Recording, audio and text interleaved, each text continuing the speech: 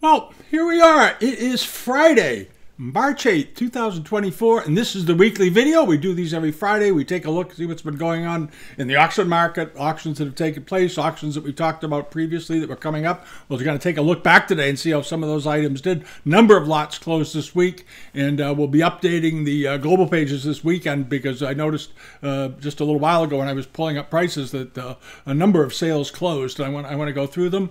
And as you know, we've been putting up some extra content this week because we wanted to talk about the Christie sale, and we want to talk about the bottom sale with the Met deaccessions, and we'll be doing a video in the next couple of days about the upcoming Sotheby's sales, and there's some other auctions coming too. It's almost amazing how many auctions there are right now, even for Asia Week, and coming from. It's interesting how not just the major auction houses, but the next group of auction houses, the ones that are not quite as big, are really getting into the game on Asia Week, including Heineman's in Chicago and Freeman Galleries. They're now joined and so forth. We're going to talk about that, and we're going to do a full video on that sale, but we're going to touch on it lightly. But first, before we get started, I just wanted to take a look at a couple of results from this week from sales that we had been tracking and see how they did. These are the ones that we talked about in preview videos of the last couple of weeks, and we're going to start with William Smith's sale up in New Hampshire. And this was a sale we thought was awfully nice. He's an old-time auctioneer. He's been around for years, and this was a very good sale. And like all New England sales, it's got early American furniture, jewelry, Chinese art, Persian rugs, and so forth. And it was a very interesting, and I think a pretty successful auction, as they typically are. And it was interesting to see how some of the American furniture did also, because there seems to be a little bump coming interest in it. I think it's because people are sick of living with IKEA. And I've talked about that in previous videos, as some of you know, is that a lot of people are getting to the point where they want to own nice things, and they don't want to look like they're still living in a college dorm. So they're going to start buying finer furnishings for their homes. And we noticed some pretty good prices, but not shocking prices. Still prices well below, in many cases, what you would pay for something that was modern coming out of a department store or a high-end decorators shop with modern things. So that's sort of an interesting event. I've always said, if you want to buy nice furniture, buy it at an auction. You'll save a fortune. At any rate, let's hop on over and see how the Chinese stuff did. This was one of the things I thought was very nice. It was a mid-19th century reverse painting on glass of a Chinese scene, and the pair sold for $1,000 plus their buyer's premium. And these were nice. They were still in their original frames, these very classic China trade frames. I don't know if they're original frames or not. They might have been. No, they appear to be the original overall or in matching frames. Yep, these were typical of China trade frames, by the way, black with gilt edges, and they made them in China. And the other thing that's interesting about these pictures is that the glass was all imported from Europe. The Chinese didn't make sheet glass, so the Europeans would bring sheet glass in. As I talked about last week about the guy that had the Stuart painting, and he had of Washington, and he brought sheets of glass to China and had them. I think he had 100 of them made, and Gilbert Stuart ended up. I think it was Gilbert Stuart ended up suing him for copyright infringement. It was one of the earliest cases of copyright infringement in America.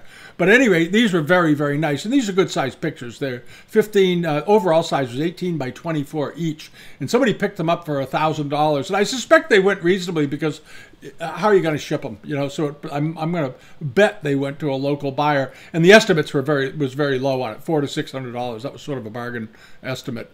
And then there was this very, very nice Chinese export miniature painting probably of a sea captain or a businessman, but usually it's a young ship captain, meticulously done. If you've ever seen these little miniatures they did, they're absolutely amazing. The quality, the detail is mind-boggling, and it was in this beautiful little case. Looks nice, and it sold for $1,100 plus premium, which is fine. That's what they're worth. This picture was probably done in the about 1830, 1840, somewhere in there.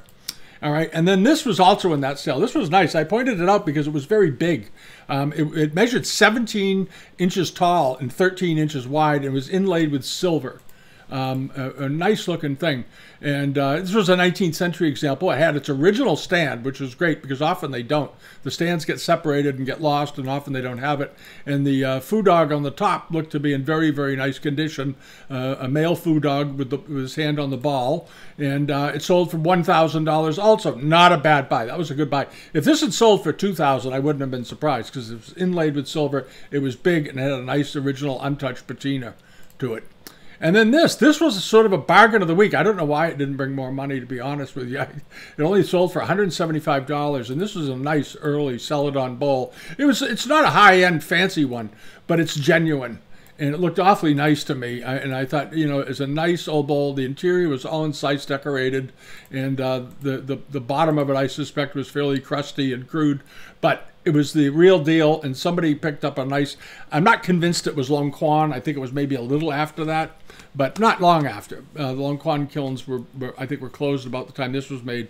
But I need to see the bottom. At any rate, $175 for that. That was a very good buy. And that was these were all on the global member pages or on the Patreon global pages as well. All right, and then this, I talked about this because I thought this was great, and I loved how the fact that they showed it in scale to an employee at the auction house to just show how visually successful this was. Loved the sort of, it looked like the 3 star gods or something, and then this beautiful gilt work around the outside against a red lacquer background. There it is. Nicely done, late 19th century, mid to late 19th century, went for $1,200, but fantastically decorative. A lot of bang for the buck in that. That's a good thing. And then, let's see, what is this on this? Oh yeah, this is the recumbent bronze elephant incense burner. I thought this was great. I talked about it before the sale. I thought it was very nice. Had a wonderful face on him. I love the sleepy eye here that you see often in Chinese and Japanese elephants when they're depicted. This is a Japanese bronze done during the Edo period, probably in the first half of the 19th century, sort of toward the end of the Edo. But beautifully done. Beautiful casting, not dented, and good size. There's the top of it. I love this. This was a great little animal. And it was 8 inches, 5 inches high, 8 inches wide. It was a good size incense burner. And it sold for $950 plus the premium, which is, as you know, is either 25 or 30. What is their buyer's premium? 25%. There you go. And then this I think was a bargain. And if somebody went and saw this, I want to know why this went for so little money. Or was it just people being leery about carved jades? But this was a very nice, I think, a very nice piece of jade from what I can see of it. The details of the insect carving are exceptional, and you don't usually see them done like this on modern fakes. I do not believe for a second that this was modern, so I don't know why it went for so little. I'm at a loss to understand. It's a beautiful little lotus pod. Sold for just $650 plus the premium. That was a bargain. That was the bargain of the sale, I think. Very nice piece of jade. And then the box, the ivory box that you somehow they got around the rules on that and got it through. And as I mentioned when we talked about it earlier, as you may recall, I talked about ivory boxes in a video, my carvings and things that I collect, and I have an ivory box from the same period. And this one was wonderfully carved, beautifully carved, heavily carved. Done probably around 1810 to 1840, 1830, somewhere in there. But wonderful quality, and it was in good condition. It had the foot, I think, the base on it was added later. I suspect. That doesn't look like Chinese work. But it wasn't uncommon for people in the West to add feet to them and do things.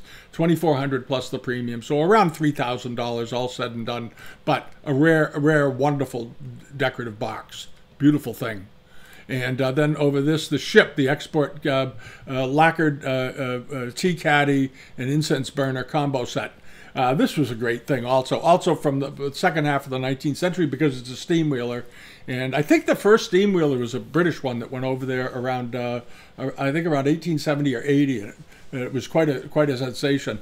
But here the Chinese workers put this together in lacquer. It was a nice size object. I thought it was a great visual thing. It looked fantastic up, on a sideboard in a dining room or on a nice bookshelf in a library. It'd be quite an accent piece.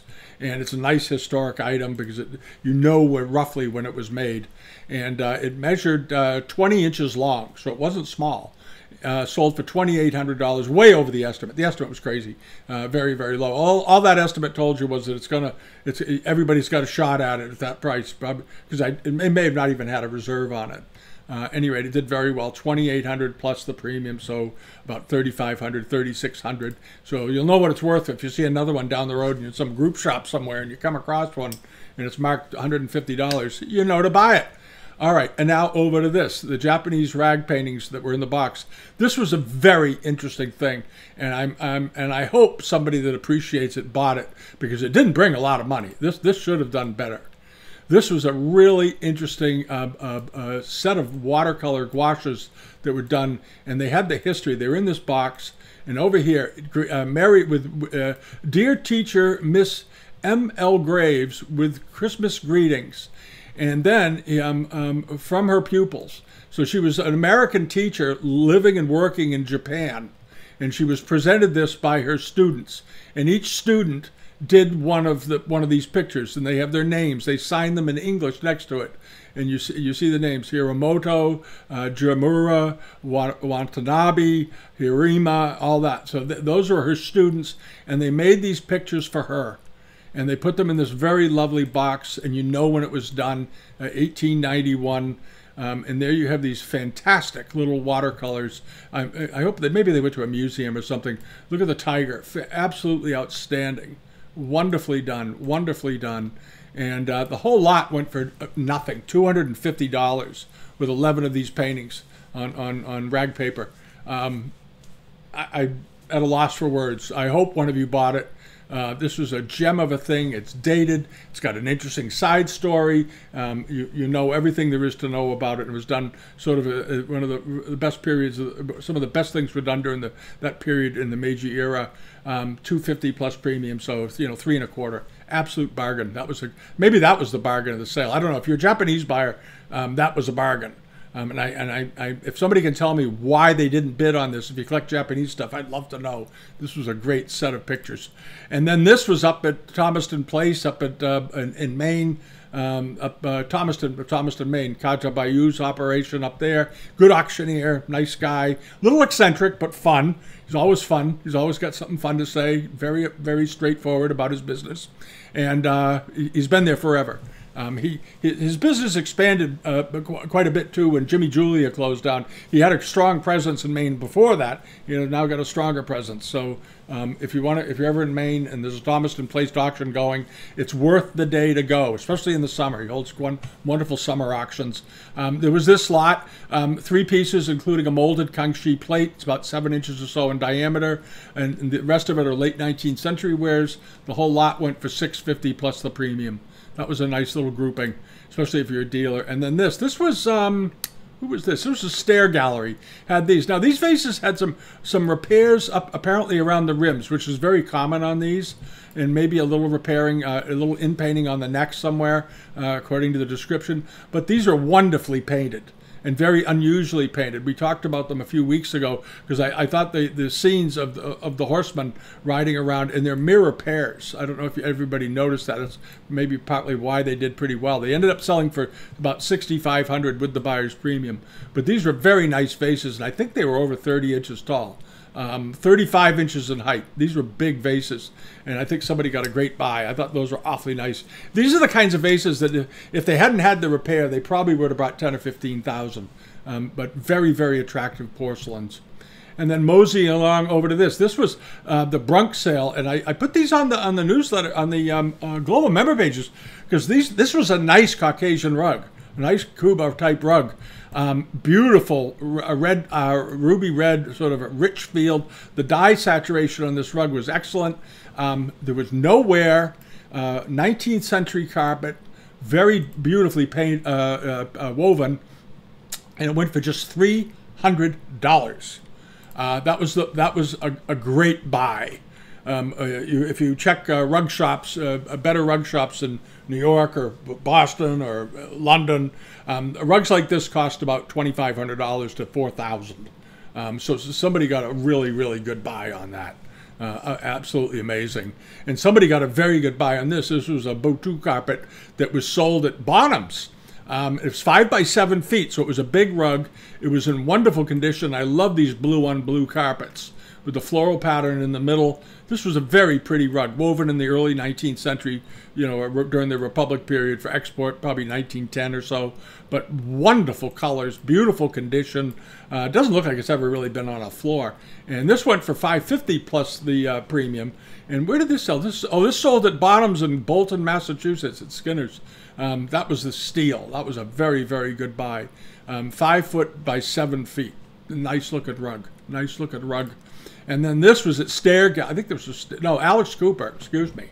Alex Cooper had this huge memorial charger in the middle, and I think this thing was like 17 inches or something. I want to get it right. Yongchen era. Where are the dimensions? Come on. Yes, yeah, there it is. 16 inches. 16 inches in diameter. That's a very big piece of memorial ware, and they made and these two accessory platters. Or plates that went with it, and sold for $3,250 plus the premium. But very, very pretty and very early. Yongchen, maybe early Qianlong, but probably Yongchen period. I think they got the date on there. They're dating it to 1725. It may well have been from that time, sure. But very nice, very, very nice. And then this was also in that sale. That was this blue and white plate that I've been prattling on about. I just liked it so much. I just thought it was so pretty. Armorial, all in underglazed blue, very, very finely painted. And you can really see it if you pull it in. The facial expressions, the details in the grass, the willow tree above and all that. And the two young lovers, the girl on the horse with love the bird on the end of the branch. Very symbolic. And she's being led on an oxen by the young man. He's taking her with him. Sort of a romantic scene, I think. $3,250 plus the premium, so $4,000 all in and done. Nice piece of porcelain, and this was a pretty good sized plate, right? Yeah, 13.5 inches in diameter. Wasn't like a 6-inch saucer or something. Nice big piece. And then this was also at Alex Cooper's sale. Was the big gold dragon. I talked about this a couple of weeks ago because I thought the estimate was so insanely low. And this very, very pretty, solid on ground, but famille rose decorated with this exuberant gold dragon coming down. There's his head all enameled with his red horns, just about to grab the flaming pearl and all that. But it was very nicely done. It had these very big wave patterns at the bottom, and you can see another dragon coming up out of the sea, because in Chinese culture, when they depict dragons, they're usually ascending or descending. That's sort of the standard movement for them. But this was a very, very good piece of porcelain. I don't know if it had a couple of repairs in it or not, but it ended up going for a good price. It's 23 inches in height, sold for $3,000 plus the premium, way over the $600 to $800 estimate. And they obviously knew it would do that, but it's fun to see it happen. But a very pretty piece of porcelain. And then the Japanese porcelain charger with lacquer that was sold by Akaba down in I think they're Georgia, is it? Dana Beach, Florida. Excuse me. This was a nice thing. I talked about it a few weeks ago because I like it so much, and it reminded me a lot of the lacquered Japanese Kakeyomon decorated charger that I have. Now, this had a small repair on the back or on one corner over in here, but other than that, I think the decoration and the phoenix, the way it's drawn here with the feathers coming down, just overwhelms any concerns about repairs. I'm not worried about this. I thought this was such a good thing, and the gilding and the lacquer was all apparently in quite good condition. It probably been hung on it would have been hung on a wall forever. That's why. But there's the old repair on the back. I wouldn't bother touching that. This is a nice thing, and I know one of you I heard from the person that bought this. She's a very happy person. This is a beautiful piece of porcelain, beautiful charger, and it's good size. It was 18 inches in diameter, very big, 19th century work. Really terrific, really terrific. Always buy the atypical and beautiful. You usually can get a good buy.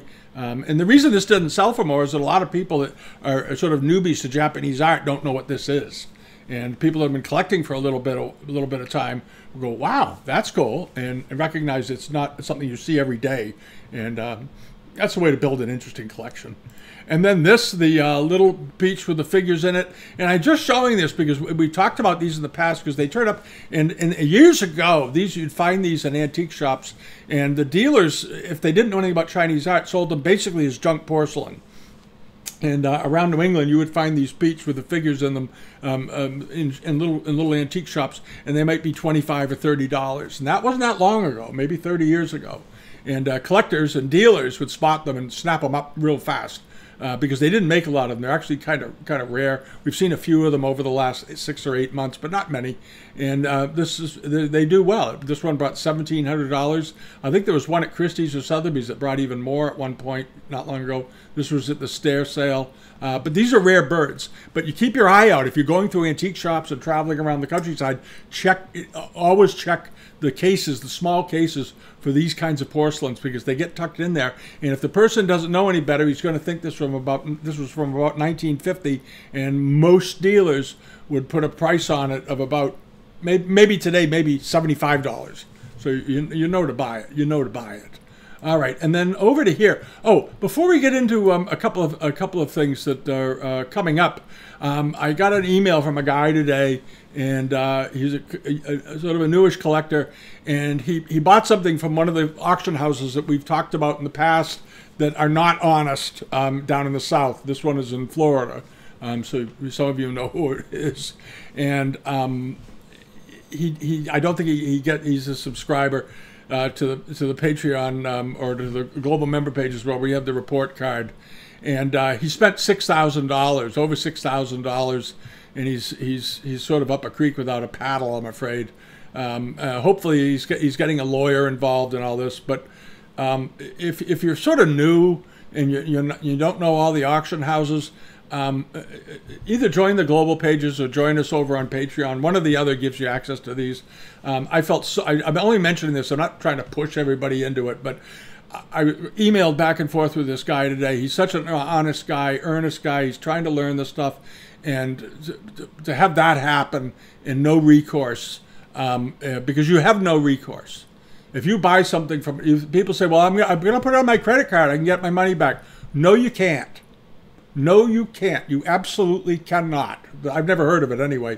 And the reason is that they all have terms of service agreements that prevent you from getting your money back, because on the term of service agreement, you agree that they may be completely wrong in the price and have no value and age and may have no idea what they're talking about, and it's all on you. It's caveat emptor in its purest sense.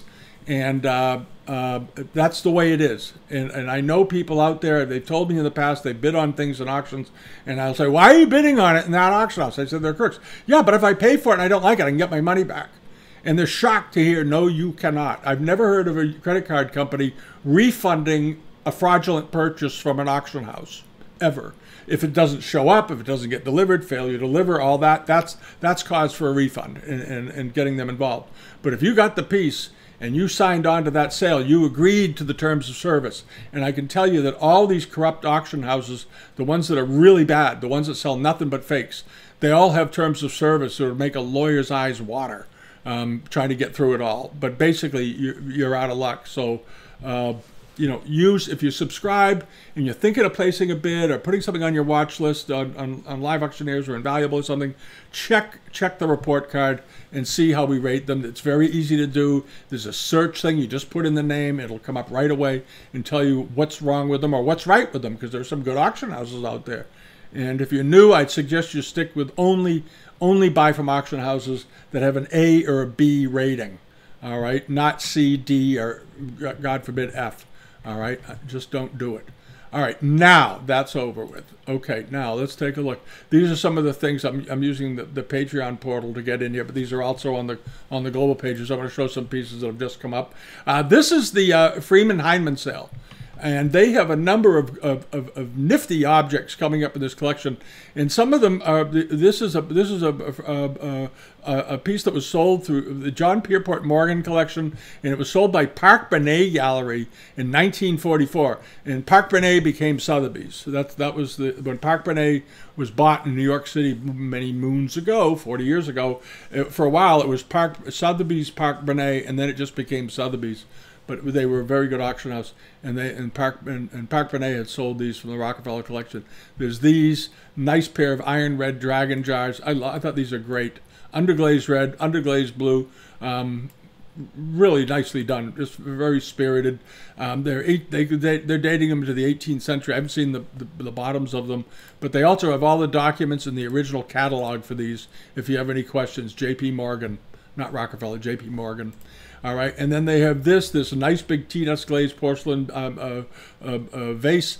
They dated as Qing Dynasty. It's got a Qin lung mark on the bottom. It came out of the Billings, David Billings and Beverly Billings. They're collectors that live in Nantucket for many years. Some of you may know of them. If you go to Nantucket, everybody seems to know the Billingses. I've had some interactions with him on a couple of occasions. Nice guy. Apparently he must have passed away, but I didn't see his name anywhere. But he probably did. He was pretty old. And he had an interesting collection. He was very open with it. He used to show it around to the Historical Society and give talks down there. And he retired to the island. He was a nice man. He told me he owned a house on Fruit Street on Nantucket and many years ago. And he told me the story. When he first started going there, nobody was going to Nantucket. Everybody was going to Martha's Vineyard. So he decided to go to Nantucket. He was from the New York, New Jersey area. And he bought a house out on Nantucket. And as I recall, I think he told me the house cost, at the time when he bought it in the 60s, I think it was $22,000 or something. And I think today that house is worth upwards of probably $3.5 million. It was amazing because everybody from New York discovered Nantucket, and they've got an airport and a nice harbor, and 8,000 jets take off and leave from the Nantucket airport on the week before, during the 4th of July, week before, during the week of the 4th, and after the week of the 4th. 8,000 jets, jets and private planes, I should say. Quite a thing. Anyway, this is also in the sale. This is very nice Kangxi period square bottle vase in underglazed blue. There's this is coming up. This is at the Clark Auction Gallery in Larchmont. The sale is in 2 days. They've got some nice things. They've got this jade. It's got 4 bids on it.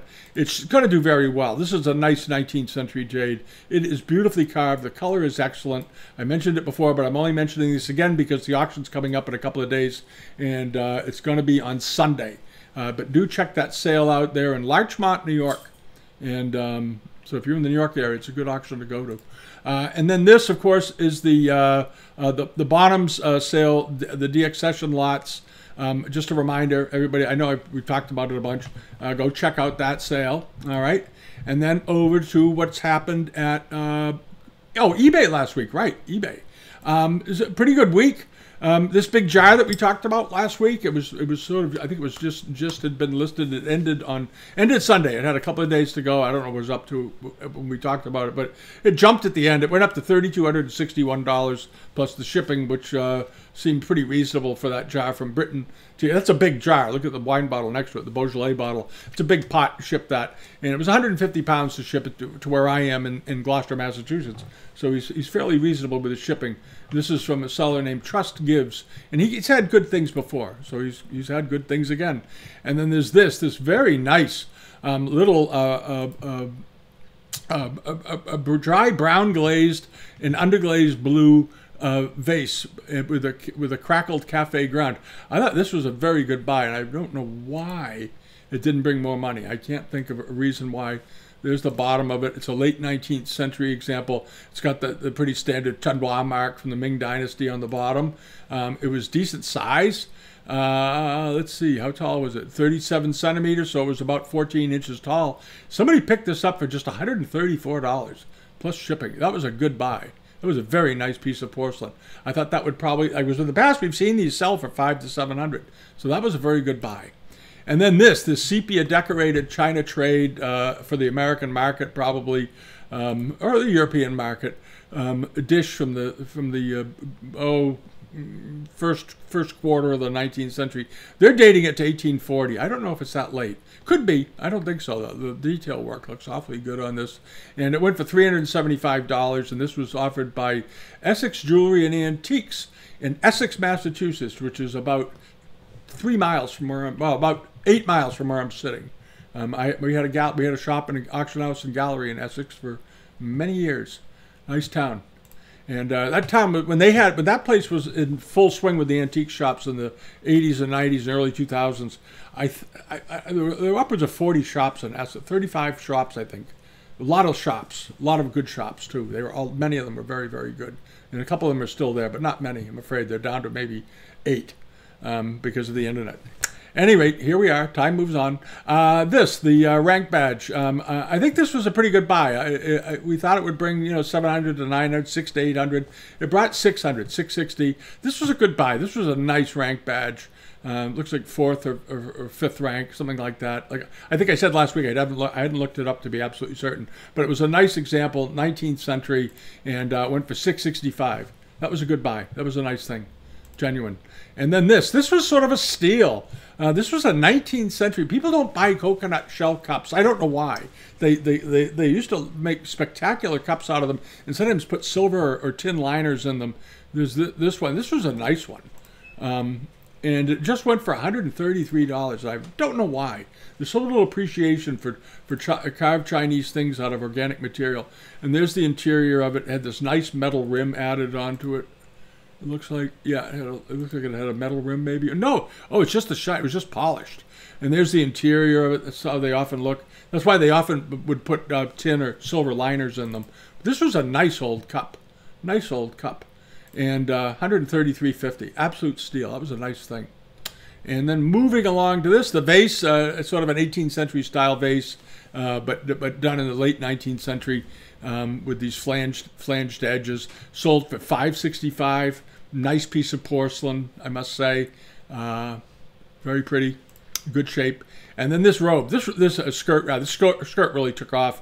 And the reason is the ground color. Very unusual. This aubergine ground color, and very finely, the needlework on this was exceptional. And also the way the butterflies and flowers going down the pleats. This was a beautiful piece. It looked like it was in quite good condition, from what I could tell. It had some fabric separation here. That you could sew back on. That's not a big deal. Few loose threads, and the guy pointed out every last one of them. Good for him. That's the way to do it. And it did very well. Brought $1,051. But worth it. Chinese skirts have really come a long way. It wasn't that long ago that Chinese skirts and auctions, you'd have an auction and you'd have a box with maybe 3 skirts in it, and they were of this quality. And the whole box would sell for, oh God, in the 90s, $200, something like that, maybe 300 for 3 of these. It was very, very inexpensive. And now look, bingo. And then last is this, the Café au lait with the Femi-Vert decorations. This is a very nice little bowl. It had a couple of hairlines in it, but I thought it was charming with the spotted deer and the butterflies flying over it. Just a nice little bowl. Very simple, not trying to be anything it's not. Looked like a, I can't even see what that mark is. It's so faded. Maybe somebody with younger eyes. Tung Chi mark, maybe? No. Chinlung mark. Okay. So it looks like it has a Chinlung. I can't really see it. I think it's a Chinlung mark. Anyway, it went for just $81 or 63 pounds. But that was a nice buy. That was a good little cup. Interestingly done. Unusual color palette. And there you go. And that's sort of it for the week. There's going to be a lot. Like I said, we're going to be doing the Sotheby's videos, and we got a couple more we want to try to get out before the sales. We got plenty. I think we got some time, and I hope everybody's like the Christie's video from yesterday. There's some interesting things. They had some nice things. The Goldman collection, some great objects in there, and do check it out. Don't be intimidated by Christie's. Register and buy from them. It's a very good place to shop. All right. Oh, the phone's ringing. Thanks for watching. Bye-bye.